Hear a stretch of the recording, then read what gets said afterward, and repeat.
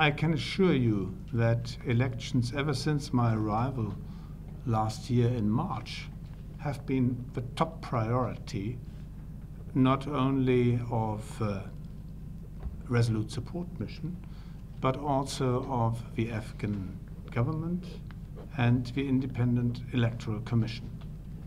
And I have seen that no effort has been spared to prepare these elections and the necessary security environment in the best possible way.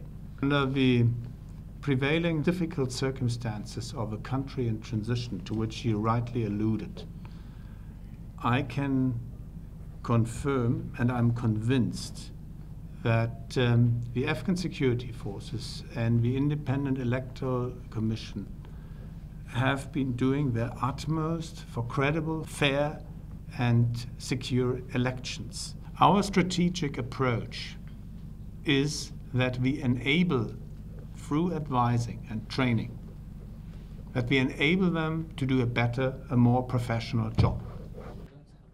We are here not only for professional reasons, but because we have a passion for this country.